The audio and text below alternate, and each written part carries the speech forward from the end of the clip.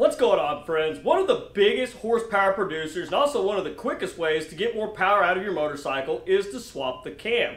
But if you're going to swap the cam out, there is a lot of things that you really need to take into consideration. And also there's been a lot of really good questions raised by you viewers to me about what happens if I swap this cam out. Is it going to decrease the life of my engine? Is it going to make noise?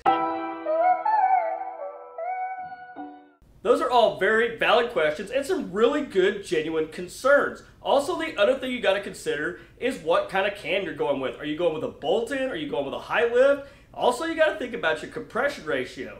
We're going to take a look at some of those things today and see if we can't get some things cleared up when it comes to swapping a cam into your bike.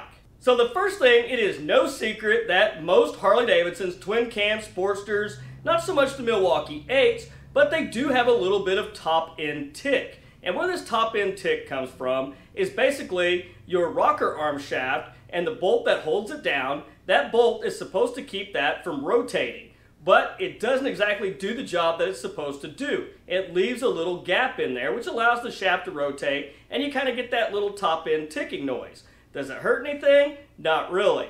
But if you go and you put a high lift cam in there, or even just a bolt-in cam, what you got to remember is that these are way more aggressive than what the stock cams are. So you're automatically going to have a little bit more valve train noise. Now you can quiet down that normal tick from that shaft rotating with a set of rocker lockers. Now, is a high performance cam going to decrease the life of your engine? Well, it is a high performance part. Guys, please don't forget, if you enjoyed today's video, please don't forget to hit that like button and consider subscribing to the channel if you haven't done so already. Now, what we have to consider with the stock cams, these are very mild cams. These are made to meet emissions, put out just enough horsepower and torque, and really keep the engine reliable. So swapping to a high-performance aftermarket cam, it's not going to necessarily decrease the reliability of the engine in any way. Is it probably a little harder on the valve train? Well, yes, honestly, because they have a lot more lift and duration. They're going to be bumping them valves and pushing them springs a little harder than the stock ones would. If the bike is taken care of and it's ridden kind of conservatively, I mean, you're not beating on it all the time and you're still changing your oil, it's really not going to make any difference as far as terms of reliability. That bike will still go just as many miles as it would even with the stock set of cams in it. Now, you guys know that I really love wood cams. I love the wood cams because there's so much power output from those cams. Those cams work wonderfully no matter what engine you're putting them in, whether it be an Evo, a twin cam, and the kind of power they're getting out of wood cams with the WM8 22XE, that is just absolutely incredible power on that Milwaukee 8. Now, for the power that you get out of a wood cam, there is a downside, and this question comes up often. Wood cams, yes, they are a little bit noisy, but that is the trade-off for making that power. Wood cams have a very aggressive ramp angle, and they also nose off pretty quickly, so you do get a pretty significant amount of valve train noise. Now, if that's going to bother you, you might want to steer away from wood cams and kind of compromise a little bit and go with something that's got a smoother ramp angle and doesn't nose off so quick. The trade-off is you're not going to get that big power output. You're still going to get good power, don't get me wrong, but it's not going to be insane, kind of like I would say the wood cams will produce. Another consideration that you really want to make in changing the cam out is what else are you going to do to the bike? For most people, just a straight bolt-in cam is going to be more than enough power and you're going to be happy with that for quite some time. Now, if you do plan on upping the compression ratio, you do plan on doing some head work or going any further with the bike, a bolt-in cam may not necessarily be the thing you want to go with. Because a bolt-in cam, you have to remember, these are designed to work with the stock compression ratio, the stock valve train, in most cases. Now, some cams do have a pretty good allowance where if you want to go up to 10-to-1, maybe even 10.5-to-1, they will actually work with those higher compression ratios, even being a bolt-in cam.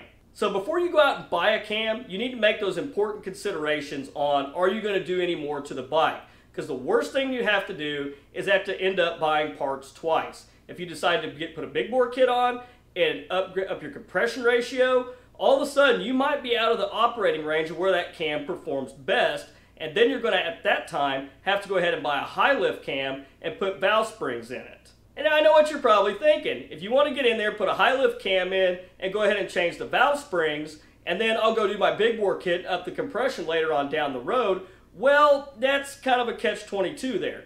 Because if you go and you put the high lift cam in it, and then you go ahead and put the proper valve springs in that to handle that cam may not necessarily work with the lower stock compression ratio.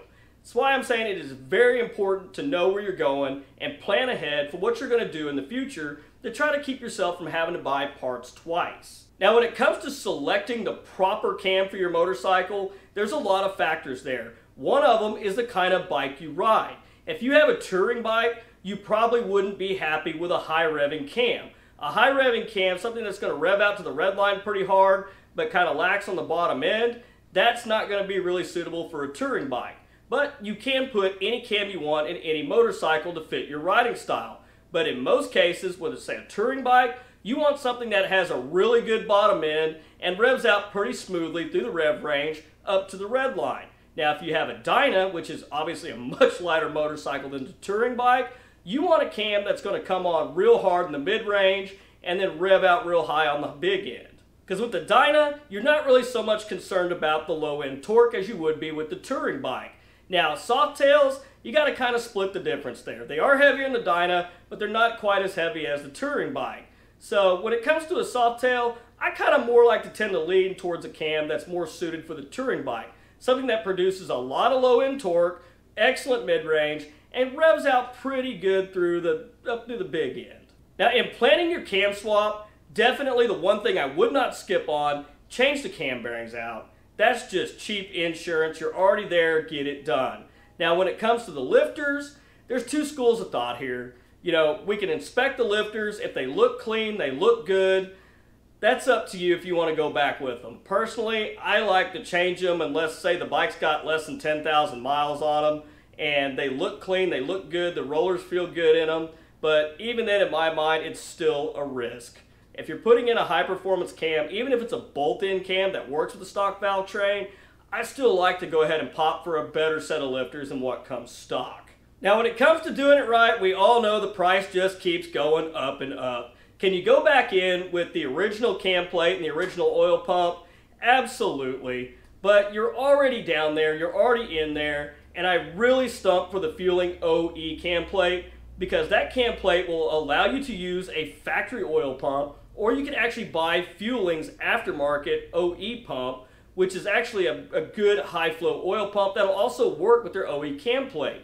And the best thing I like about the OE cam plate is that these cam plates are designed to basically deal with the run out that the press cranks tend to have. So it's a lot less risk than going with the race plate. And plus you do your run out check. Worst thing to do is already order all those parts and get it all tore down and then find out you've got well over 5 thousandths of run out. You can get away with a race plate at 5 thousandths of run out, but it's a big risk. I mean, you really risk tearing up those parts and that new oil pump. And that's not something you want to do after you just invested about $800 in a new cam plate and oil pump. So guys, is an aftermarket cam going to reduce the liability of your bike? Not really. Not if you ride it conservatively and you still take care of the bike.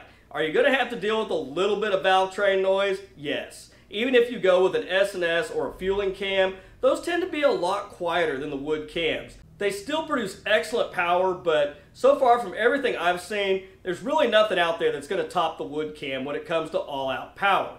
But obviously with the wood cam, you do have that trade-off. We are going to have a little more valve train noise. It doesn't hurt anything.